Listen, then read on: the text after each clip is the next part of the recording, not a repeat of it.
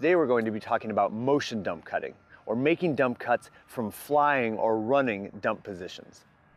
This is important because especially horizontal stack offenses use moving handlers to clear space and attack defenders. Your goal is to get open from moving dump positions, even in the most difficult places on the field, like when you're trapped on the sideline. By using small variations in pace, footwork, and the angle of attack, you can make defenders have to guess where you're going to be instead of lock down on where you are.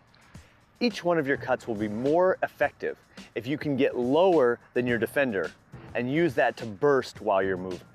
By lowering your center of gravity, you force the defender to react to you instead of trying to run straight up where you can't turn as well. Even when your physical cutting is explosive, a good defender can establish position and ride you into a place that you don't want to be. We'll use small variations, adjusting the line, changing our footwork, or using different timings to get the defender on their heels and take what we want. Inevitably, every handler will get too close at some point in the game.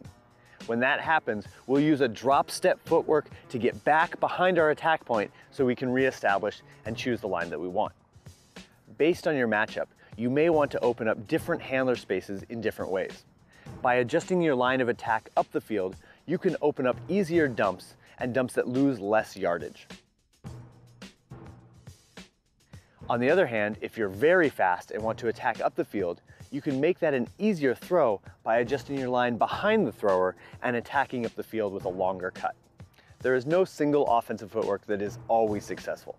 If your defender is locking in well on straight-on cutting, you may try a slide step to loosen that defender and allow you to get a little bit of space at the beginning of your cut, which hopefully you'll translate into a more open cut at the end. Today we're going to talk about using these motion dump cuts, and to do that, we've put ourselves in the worst possible situation. Frank is over the cliff on the sideline. He's got a mark forcing him to that sideline, and Sam has to get open for him. Sam's going to do this by getting in motion, charging to his attack point, and then hopefully going upfield, but going backfield if he has to. Ready? Go. Good. Excellent.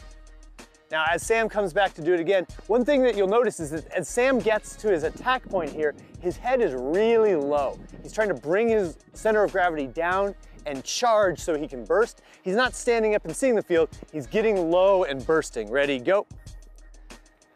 He's down below shoulder height and he's ready to make his move. He's trying to drive his player off.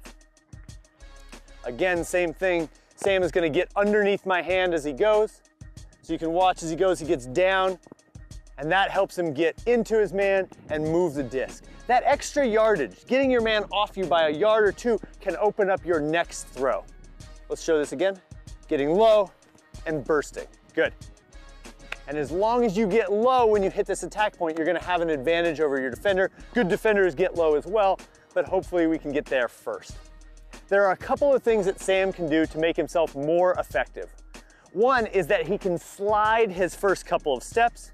When he faces and starts to charge, that tells Casey exactly what he's doing. He can see the field a little bit and start with a slide, which can be more difficult to read. It might loosen up his defender. So you're gonna start with a slide. It can help him charge, and sometimes you can get open on your defender without them even being able to really grapple on at the beginning. Again, one more time, try to go up the line if you can, sliding to loosen Casey up and using his body. Good. So Casey's locked in on him, he's gonna slide to loosen him and then drive. While it would be great to physically overpower your defender every time, there are many defenders that are so athletic that you need to loosen them with different kinds of footwork. Against very tight defense, Frank can give himself some advantages by playing with his line. Most horizontal offenses line up exactly parallel, but if we bring Frank a little bit in here, now you're gonna find that as he comes, he's gonna open up space to come back and make an even easier throw that loses fewer yards. Will you do that one more time, this time at full speed? So line adjusted, bringing Devin upfield a little bit, attacking, and creating a better angle. He's not stuck on exactly one line. That's excellent. Let's do that one more time. This time, Frank's gonna adjust his line into the backfield. He's saying, I'm so fast that I need more space to get open in. Now he's gonna try to charge upfield from here. He can change the angle and get an advantage on Nevin. Now you had 3 different starting places. Any of them he can attack from. Try it one more time, choose any line you want, attack anywhere you want. Now our defender has to guess much more than knowing when the race is going to be run. Adjusting your line and going. Good. You will find that when you watch game tape, there are older or more experienced or more successful handlers that do this without thinking about it. If you can plan these moves out, you can get an advantage on a defender. Now, all too often in horizontal offenses, or even vertical stack offenses, we get caught too close to our player here. Frank is too close, and getting open without much room to charge is very difficult. So if we just started him here, now he has to really bump and grind to get away from Nevin. Good. What we want is we want footwork that will allow us to regain our attack position.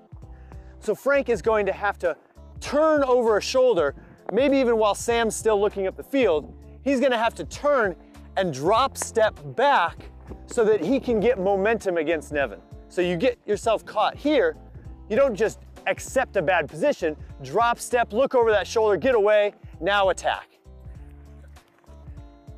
Now that's effective. What we want are handlers that not just get to the right position, but inevitably, when they get to the wrong position, have a way to get out of it. As Sam catches this disc, Frank is gonna see he's in a bad position and get better footwork. So catch, find it, drop over the shoulder, and now he can attack and get the disc out. Good. I wanna do that one more time. I want you to get far enough back so that you can really charge Nevin. Oh, attack. Yeah. Ready? Frank realizes he's in a bad spot, drops, then he can get his charge and attack one way or the other. Good. And now we're off the line and Frank was able to regain his advantage. One high-level thing that you can do on defense, most defenders at the dump like to line up on this 45-degree angle. However, with motion dump cutters, this is a really hard angle to maintain, and if you miss it at all, Frank can go behind you or he can go on this side. So what I'm gonna ask Nevin to do is actually line up vertically with Frank, get his shoulder just about square. Now he may not get a block here against a very good offensive player, you won't get the disc at all, but as Frank comes, I'm gonna keep, and even if he goes up the line and catches it, it will be for short yardage and with a mark. So we're gonna try to maintain it and keep containment rather than getting that catch block. Nevin, will you show this one time? Against the best offensive players, what you're hoping for is to keep these cuts short, maybe confuse a thrower or force a tight throw, and don't let them get away from your containment. You're gonna get drops, you're gonna get throwers frantic and turning to something else instead of either getting the block or giving up a big play. Nice. Now we're gonna try to make this play a little bit more game-like by letting Sam cut and catch this disc, freeze it right there. You'll see that Frank is already moving away from the play. He's not at blazing speed, but he's going early to get behind his point so that he can set up his next attack. Let's show the full thing.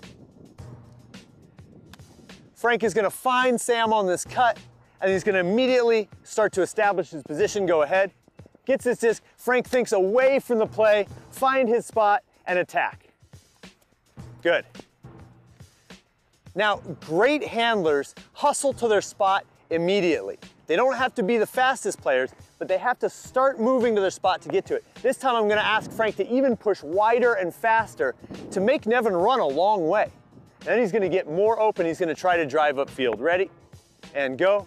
Frank's gonna get wide, attacking, and now he has an angle. Good, we can hit this spot like an archer pulling their bow. We can hit this with a lot of power if we pull the bow back all the way to the other side of the field. Let's see that one more time. And hit the cutter. Frank's immediately getting to his position. He's seeing the field, and now he can hit his break point with speed, and we can take the disc up the field. You'll know you're doing this well if you're immediately moving away from the disc to set up plays, if you're hitting your attack point low, and you're trying to drive up the field. And that's how our motion dump cut set allows us to get yards out of footwork.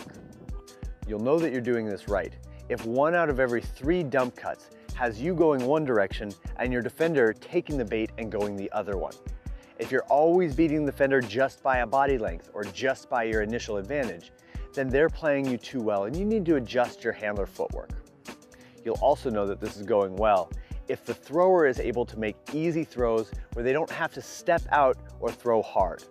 If you find yourself catching very fast discs, it means that you're opening up only a small window, and we need to use our footwork to make it easier on the dump thrower.